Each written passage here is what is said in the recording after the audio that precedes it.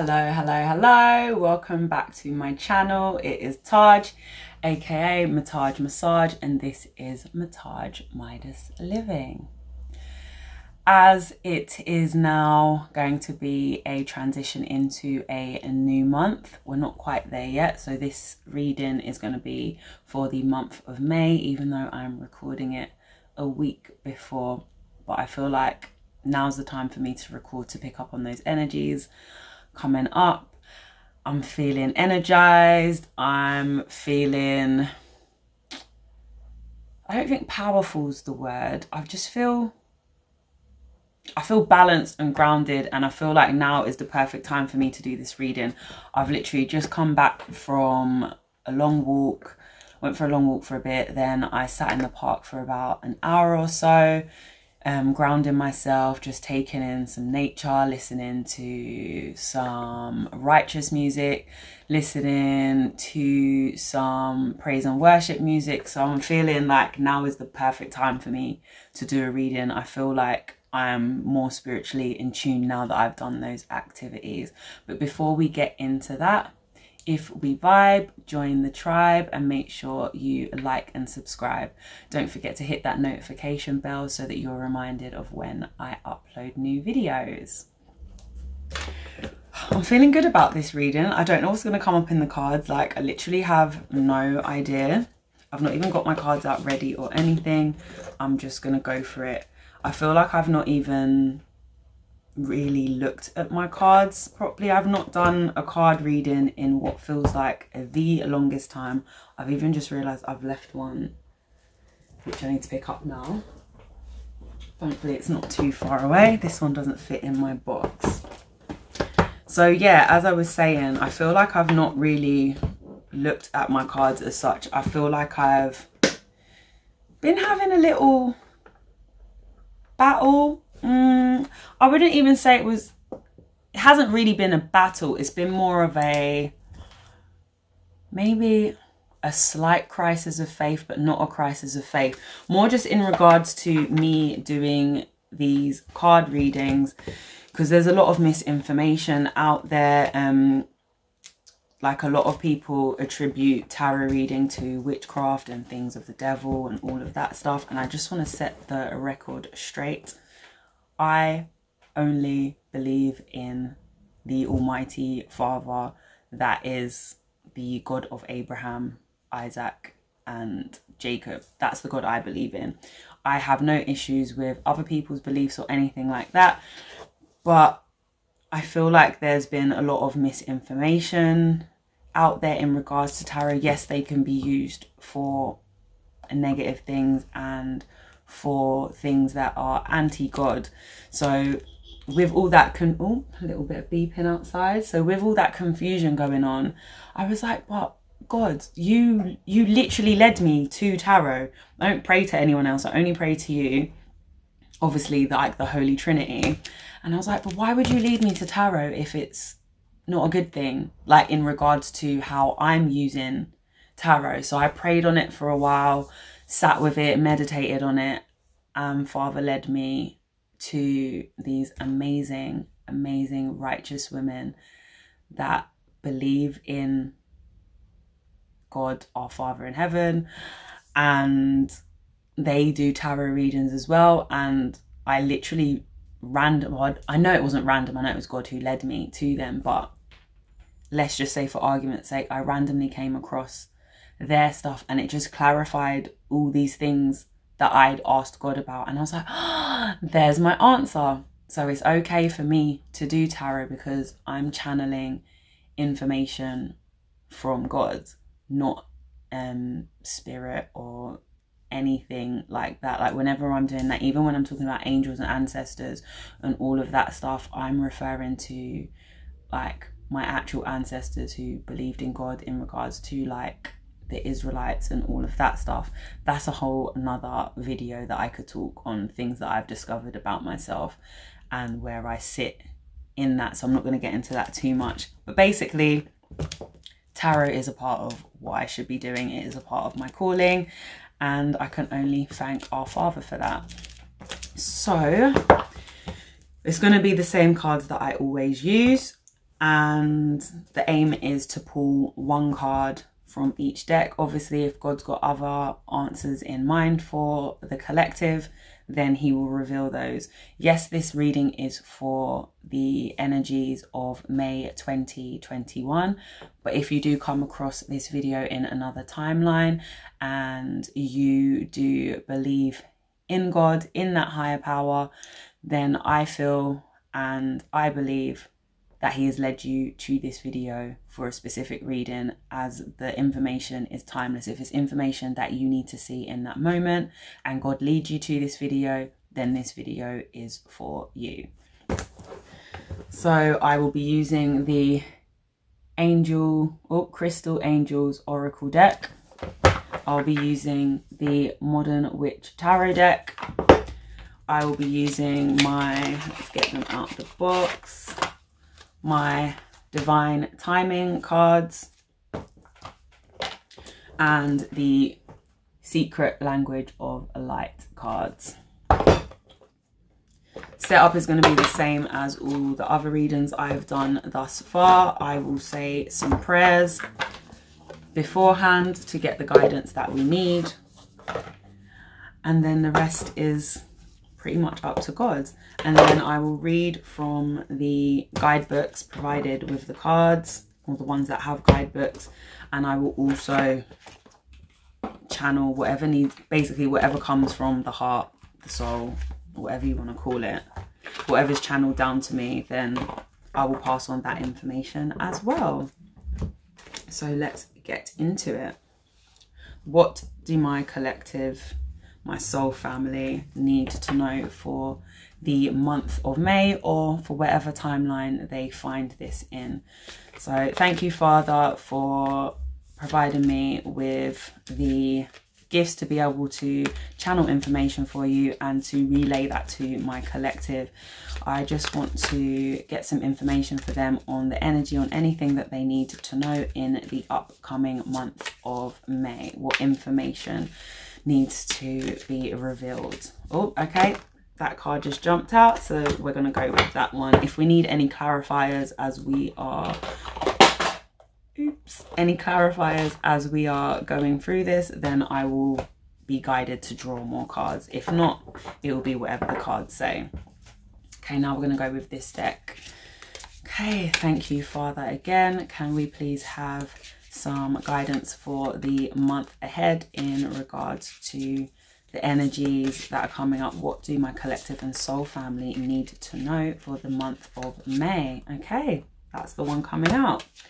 Let's go for it then. Now I'm going to go for these cards. Thank you, Father, for these tools to be able to interpret any information that you need to provide for my collective and my soul family.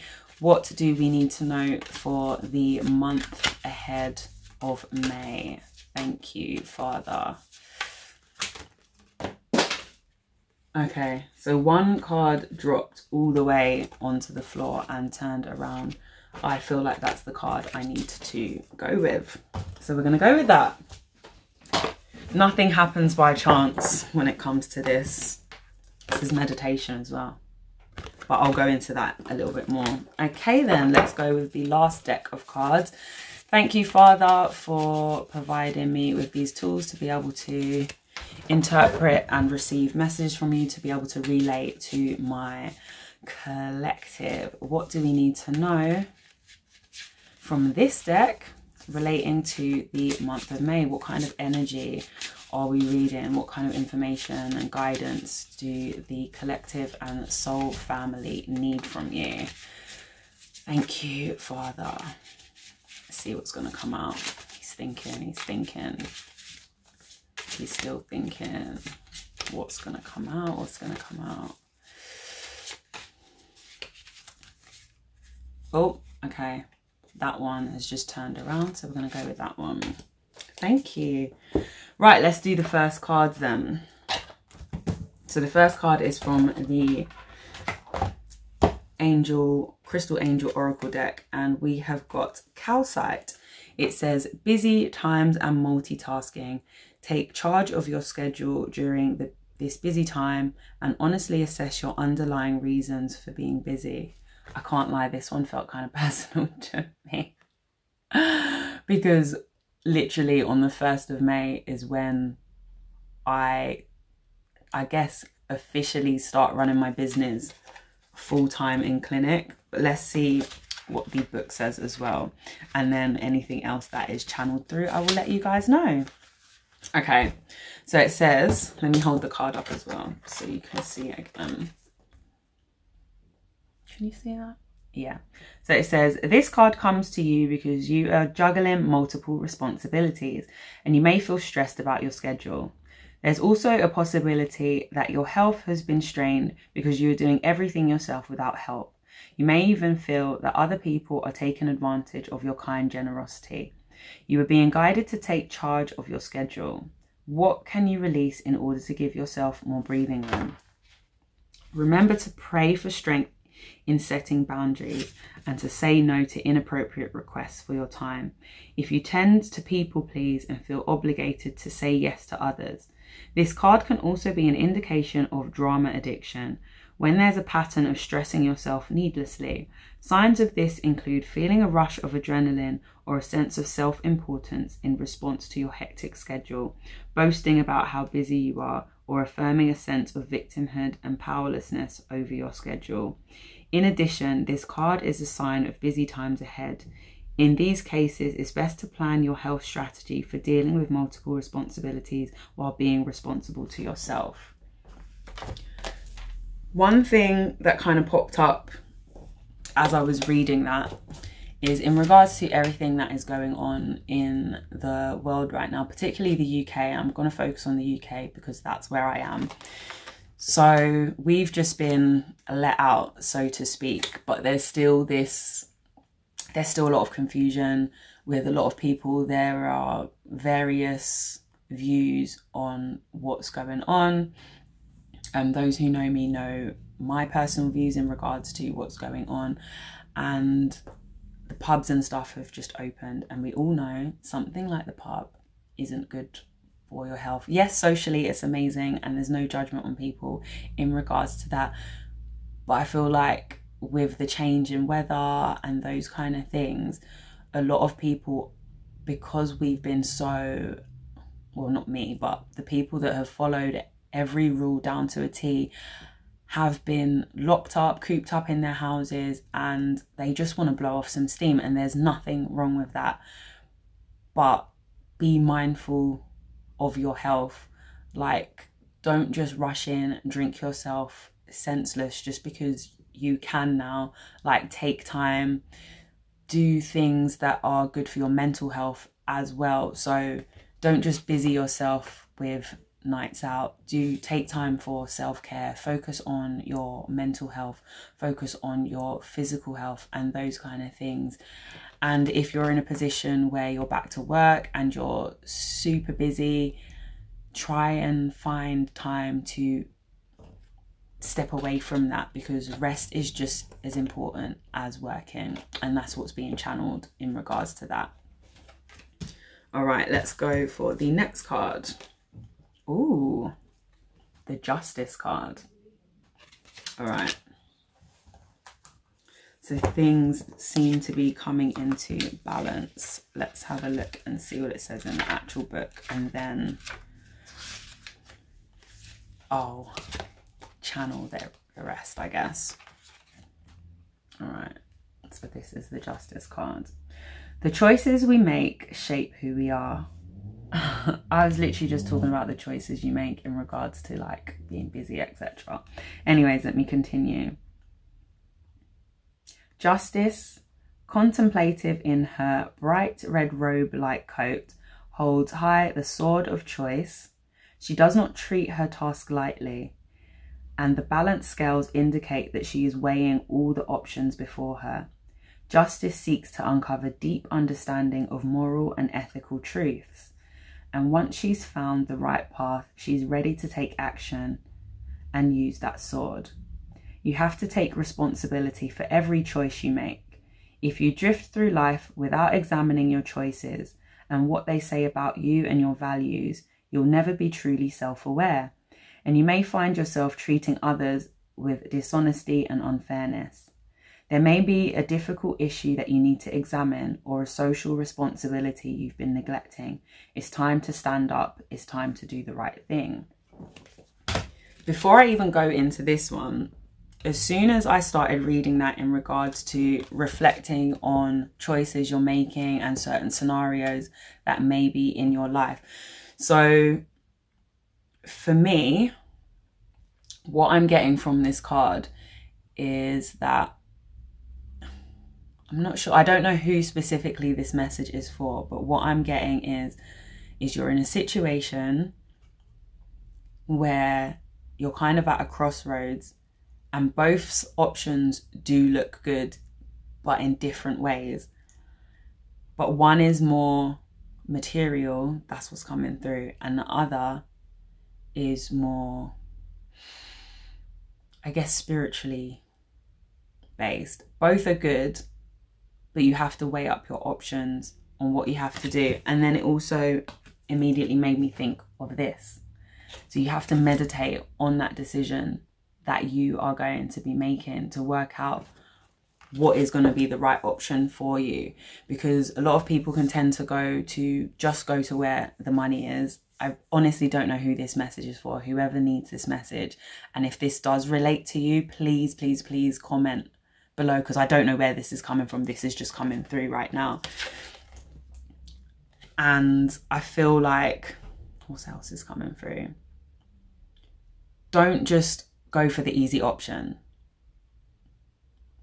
because the easy option doesn't necessarily mean it's going to be the best option for you. Whether that is the way of money or whether that is the way of spirituality, don't take the easy option. You have to go with the option that takes you out of your comfort zone.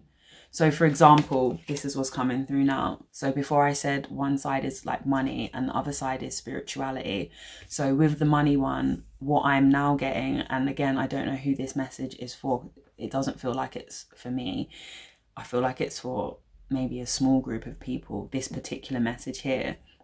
The side of money could be something like a job that you're already in. The money is great.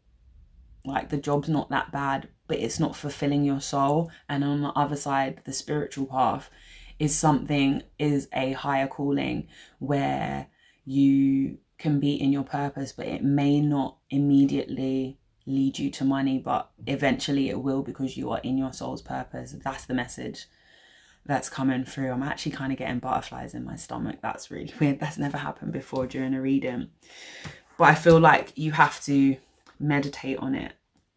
So pray, meditate, go within, take some time out to just reflect on the information, weigh out all your options, pray on all your options to find what the answer is that you need. And now I'm going to look at the meaning of this.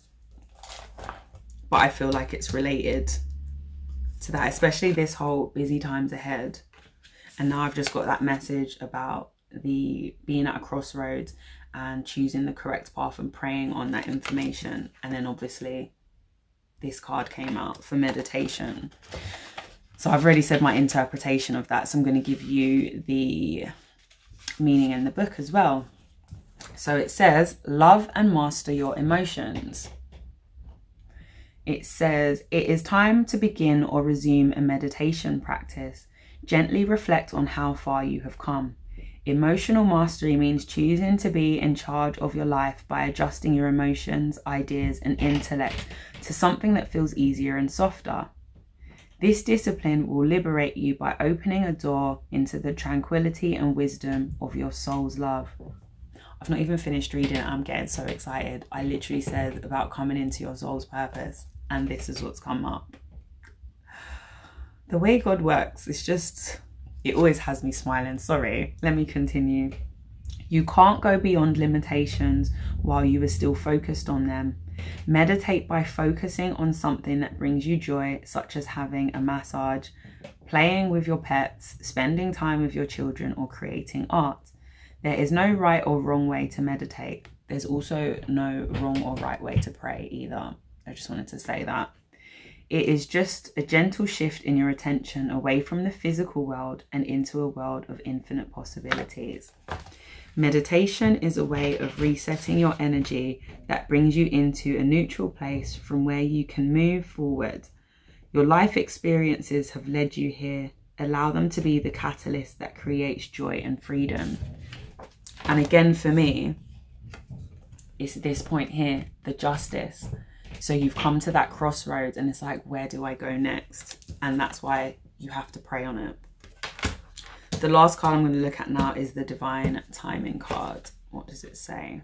Okay, so it says, New Year, wipe the slate clean, 1st of January. I know we're in May, but it doesn't necessarily mean it's talking about January. Plus, the real New Year is actually in springtime anyway. So we're technically in New Year energy now, because obviously that's when animals come out of hibernation. It's when the plants and flowers start like budding again. Well, here in the UK anyways, there's more rebirth in this time of year. So this is what it says. And again, you've probably been busy in your life making all these decisions, or being so busy that you haven't had time to reflect on anything. Now it's taken to this point where you're like, okay, something's got to change. Do I go and stick with this side, or go towards this decision of the money or comfort zone kind of thing? Or do I go on this new path where there's infinite possibilities, but it's going into the unknown, so I'm scared. So at this point now I need to pray on it. I need to get answers from within, from God, from our higher power for guidance, because it's too noisy outside. And whatever the decision is, that's going to be giving you that New Year energy to wipe the slate clean, to start again, to ask for forgiveness and ask for guidance into this new path in life. I feel really excited about this reading. I'm like, what's going to happen? If anything comes to pass, or if you feel like this really, really resonates with you, particularly the message in regards to the Justice card, what I was getting was that wasn't a general message, that was for somebody specific. I don't know who that will be, but if it's you, please let me know. I would love to know how the month of May plays out for you, and if you see these things in your life, whether it be a new job, etc., because I feel excited for you. So that was the reading for the month of May. I hope it resonates with you. I feel very excited. That's like literally the feeling I'm getting, and I don't even feel like it's my excitement. I'm excited for this person, for the part where I went into more depth. Whoever that message was for, I feel really excited for them, and whoever that is, please reach out to me. But I hope you found this reading useful. I hope it's given you the right guidance that you came to receive. Don't forget to like and subscribe and share my content, please. Don't forget. Get your words out. Don't forget to hit that notification bell, and I will see you in the next video. I love yous.